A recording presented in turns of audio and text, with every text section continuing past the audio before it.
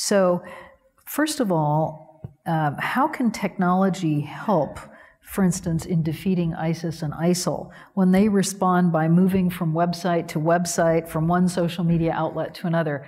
So this is the internet. It's a very fluid world. It is, and so we have to be very agile. But the purpose is very simple, and it is the kind of thing we've done in electronic warfare over the radio spectrum for decades and decades, namely interrupt the enemy's ability to command and control forces, undermine their confidence in the integrity of their communications, prevent their ability to resupply, to move, and so forth.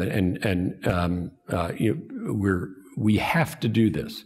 ISIL has to be, it will be defeated. We want to do that as quickly as possible, so we're looking for every way we can accelerate that defeat. And using cyber in Syria and Iraq is one of those ways, and we've got to do it, and we have ways of being effective, despite the fact that they, like everybody else who uses the internet, has some ability to be agile, more agile.